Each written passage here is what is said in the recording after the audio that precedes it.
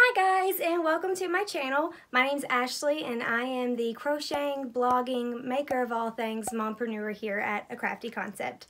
In today's video, I'm going to show you guys how I attach faux fur poms to my crocheted beanies. This one is actually Tunisian crochet, so it looks very knitted, but it is not. It is still crochet.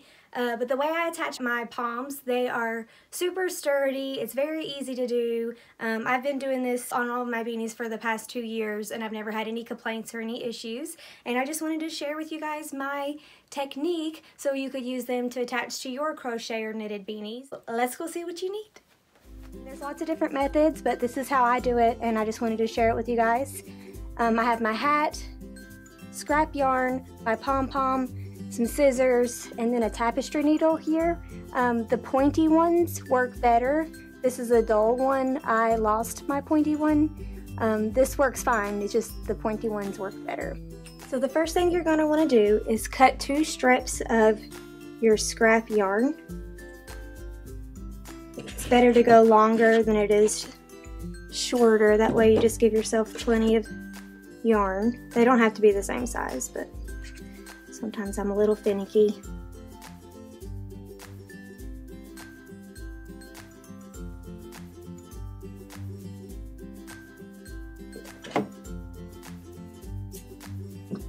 Okay, and then you can set that aside. Okay, so take your pom and find the center where it's all like closed. So poms are made by cutting a circle and then like squinching it closed. So find the spot where it's closed, and these ones have a little elastic. I just ignore those. I leave them there just in case it has something to do with the closing, but I just ignore them. And you're going to want to fluff it out.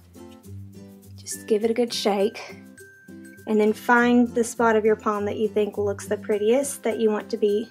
It's like that's a flatter side, so I'm going to move that to the back, and I'll make this the front. So it's going to go on the hat like this. So lay it down, knowing that this is your front, and we're going to do north, east, south, west. Thread your scrap yarn. Okay, so we're going to go in from south to north, in the fabric, under the clinch spot, and then back out the fabric. And this takes a little bit of elbow grease, especially with a dull tapestry needle. Just make sure you're under the fabric and not just under a whole bunch of hair. You can check this by like pulling up and out on your needle. Okay, so finish pulling that through. And then just lay your north and south strips like that. And then we're going to do the same thing this way. Into the fabric, under the clinch, out of the fabric.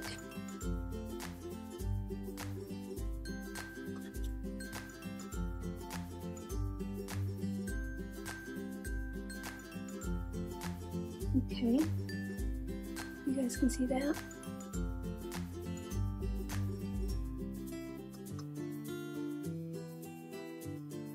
Okay, so now we have our northeast, southwest little strings, and that's how we know the order to put them into the top of the beanie. So set your tapestry needle aside, and now I'm going to use a crochet hook. You could use a paper clip or anything that you can grab to pull your yarn through the beanie.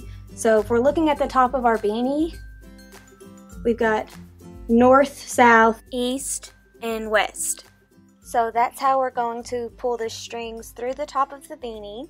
I'm going to take my hook and poke it up through the beanie out where I want the north string to go. I'm going to grab my north string yarn, wrap it around my hook, and pull it through. And then I'm going to poke my hook out where the west string will go, grab my yarn, and pull it through. Take my hook straight back to the south, grab my yarn, and pull it through to the center of the beanie. Sometimes they get stuck, so you have to grab it with your fingers to get it to go through all the way. And last, I'm going to poke my hook through the east spot on the hat and pull through my east yarn. Now we're gonna go inside our beanie here and pull up on all 4 strings, nice and tight, so we know our beanie is placed on the top of the hat, when the palm is placed on top of the hat. Okay, and now we're going to secure them by just tying them really well and then sewing in our ends just like we would on any project. So to tie it, I loop like you're gonna tie a shoe, but do that twice, not just once, and that makes your, like, that stay put instead of coming back up on you, so it holds it down. And then one more time for the double knot, and these 2. So we're gonna go under 2 times, pull it tight, and one more time, pull it tight. And then I'm going to cut these so where they're the same size. It's just easier for me to sew them in with my tapestry needle. It's faster. I can do 2 at a time. Take your tapestry needle again, and I'm just going to sew these under the stitches so they're hidden in there.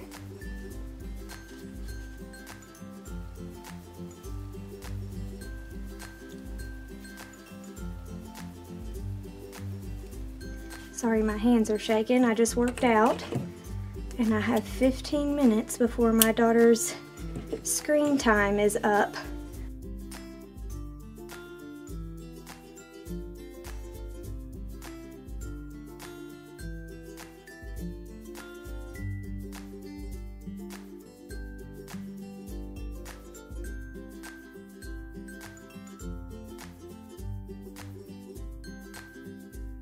And then snip that off, and you are good to go.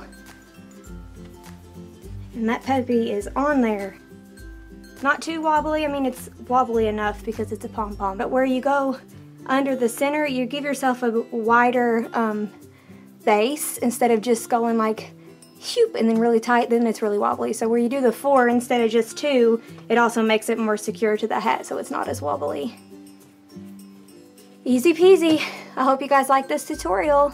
Give it a thumbs up if you found it useful. Go ahead and hit that subscribe button if you want to see other crochet and crafty related tutorials, and have a great day. Bye.